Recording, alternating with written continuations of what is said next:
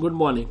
In the chapter of amalgamation, which is explained in the accountancy as per accounting standard number 14, what we are going to study in this chapter, we will see the meaning of the amalgamation and purchase consideration. Now, what is my purchase consideration? Purchase consideration matlab the amount paid for purchasing the business. Paid for purchasing the business is known as purchase consideration. After that, we'll see the type of amalgamation. There are two types: merger and purchase. Merger means collaboration, purchase means acquisition. After that, we'll see that what are the entries that are going to be taken place in the books of purchaser. We can follow the two methods for that. Number one is your pooling of interest method. Number two is your purchase method. Pooling means, what do you mean by pooling? Pooling is nothing but the sharing of interest. Whereas purchase, when the one company is going to take over the other company.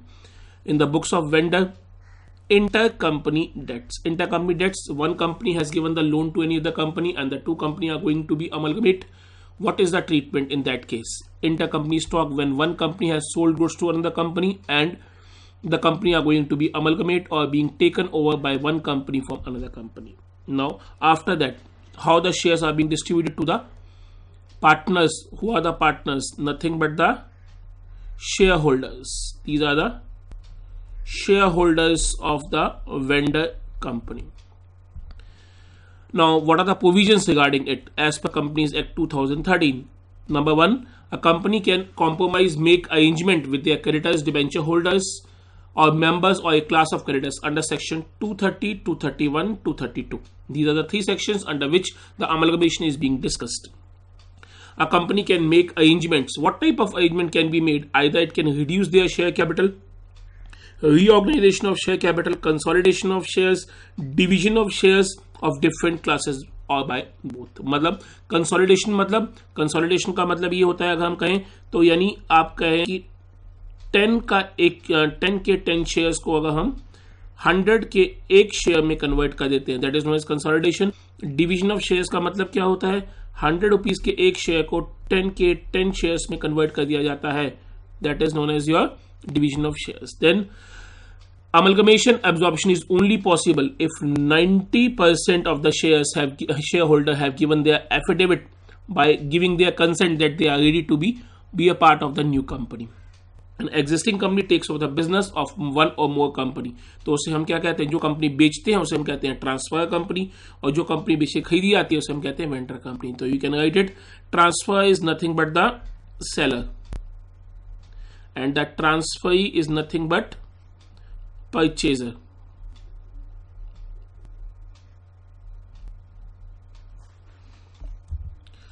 Then as per section 235, the scheme shall be approved by the holder of not less than 90% of value, as have already been discussed. The shareholder that are known as dissenting matlab they are not giving their permission to be a part of the amalgamating company, those are known as minority shareholders. उसको हम minority shareholder के नाम से जानते हैं. An acquirer person or a group of person becoming holder of 90% of issued equity share capital of a company, then they shall notify the company of their intention by remaining to buy the remaining equity share capital.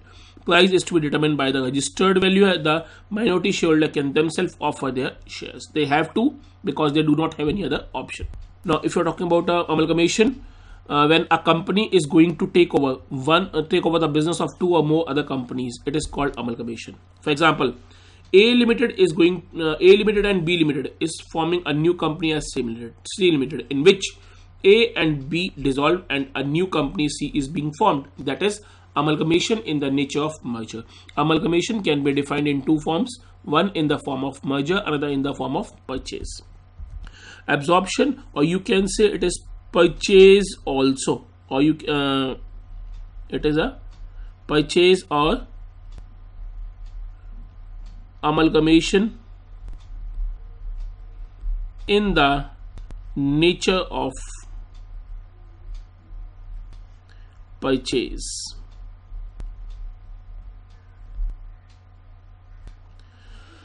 when one company is taking over the another company. One or more example, it is called absorption. Now in this case, M and N Limited are existing companies want to merge into one. M Limited acquires the business of N Limited. It is an example of absorption, or you can say purchase or amalgamation, the nature of purchase. In amalgamation absorption, there is a combination of two or more company and the business are covered as per accounting standard 2014. External reconstruction, nothing, no company is going to be taken over the other company. It is only the changing of the old company into a new one. For example, when X Limited is transferred to new X Limited, no amalgamation, no collaboration, nothing is going to be taken place. After that, now we are just taking a table to help to explain this. In case of amalgamation, when A Limited and B Limited are combining to form a new limited, that is C Limited. It's a best example of marriage. In case of a marriage, for example, you can write it. In case of a marriage, absorption, when M Limited and N Limited, suppose M Limited has taken the business of N Limited, so N Limited is going to be dissolved, only M Limited will survive. External reconstruction, X Limited is going to be changed into new X Limited. These all companies, A Limited and B Limited, M Limited, N Limited, X Limited, are known as vendor companies. Why vendor companies? Because they are selling their business. And these are known as purchaser companies, transfer companies, or amalgamated companies. Why? Because these are purchasing the business. If we are talking about the purchase consideration, now what do you mean purchase consideration? Purchase consideration is nothing but payment made to vendor companies are known as purchase consideration. Now there are mainly two methods to calculate it. Number one, lump sum method, when a lump sum amount is being given to them, and the next one is your net payment method. Net payment method includes whatever the payment that is being made to the owners. These are known as the owners of the companies, or whatever the cash that is going to be paid. Formula for that is purchase number of shares of X, number of debentures of X issue price, cash, and the purchase consideration. Now what is X here? X is the new company. That is nothing but a new company. Now let us take an example. A Limited agreed to acquire the business of E Limited as on 31st December 2011.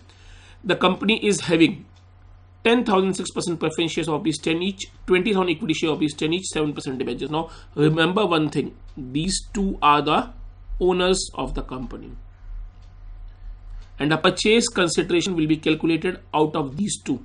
Whatever the debentures that are going to be paid will not be a part of the purchase consideration. Now it is being mentioned, preference shareholders of E Limited were to be allotted 8% preference shareholders of rupees 1,10,000. It means against 1 lakh we have made a payment of rupees 1,10,000. Equity shares, 20,000 equity shares hai. Equity shares allotted to be allotted 6 equity shares of rupees 10 each, issued at a premium of 10%, and rupees 3 cash against every 5 shareholders. मतलब 5 के बदले में 6 share दिए जाए, और equity share holder जितने भी हैं उनको 20,000 इक्विटी शेयर्स को 3 रुपए कैश भी दिया जा रहा है. Now 7% debentures of E Limited to be paid 8% premium by 9% debentures at this 10% discount. Calculate purchase consideration. Now remember this thing, this will not be a part of purchase consideration, be a part of PC. ये आपके PC का part नहीं होगा. Now how will we solve this question? Preference shareholders, how much preference shareholder? Earlier we are having 10,000 preference shares. उनको क्या दिया है हमने? 1,10,000. For whom? Preference shareholders को हम 1 लाख रुपए के थे, पेमेंट कितनी की है हमने? 10,000 के प्रीमियम के हिसाब से we have made a payment of rupees 1,10,000. How much equity shares we are having? 20,000 equity shares है, और 6 के बदले में हम कितने 5 के बदले में कितने शेयर्स दे हैं? 6. So that is 20,000 divided by 5 into 6.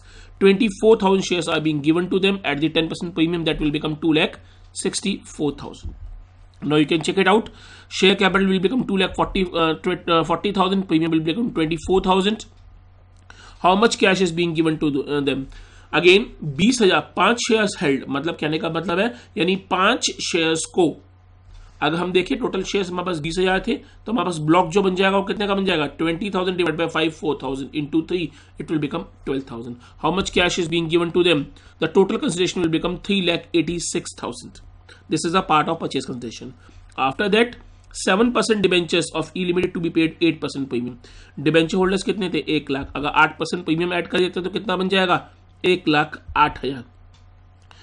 और इसको हमने क्या किया है, they have given at the discount. Now how will we calculate this? It can be calculate in this manner, that is 1,08,000 divide by 100 rupees का share, 10 का discount. It will become 1,08,000 divided by 90, which will calculate that we are having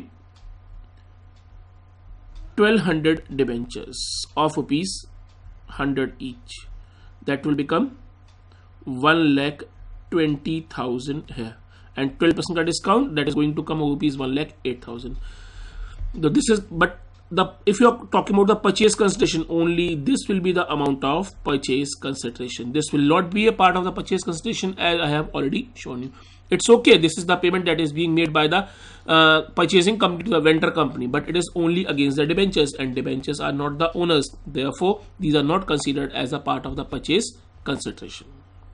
Total payment is being made 4,94,000, out of which 3,86,000 is only for the purchase consideration, and 1,08,000 is being paid to the debenture holders.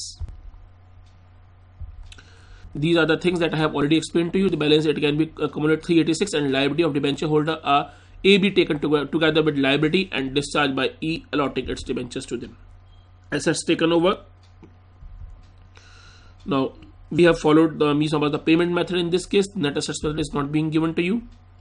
After that, if you are talking about fictitious assets or expenses, since fictitious assets are always the writing of assets, therefore it should not be added, and general reserve funds etc., which represents undistributed profit, should not be deducted while calculating the purchase consideration above.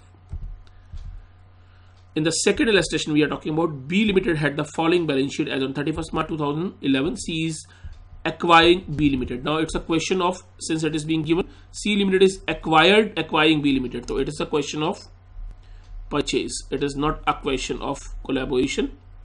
It is a question of purchase. It is being given to you. Share capital 50,000 shares of 100 each. Capital reserve, general reserve, unsecured loans, secured sundry creditors, provision for taxation, and other things are being given to you. Total of balance sheet is 1 crore 71 lakh. Now, for the purpose of amalgamation, now if nothing is being mentioned, if you want to calculate the purchase consideration, payment method is not being given to you, तो हमारे पास मजबूरी में हमें net assets method follow करना पड़ेगा.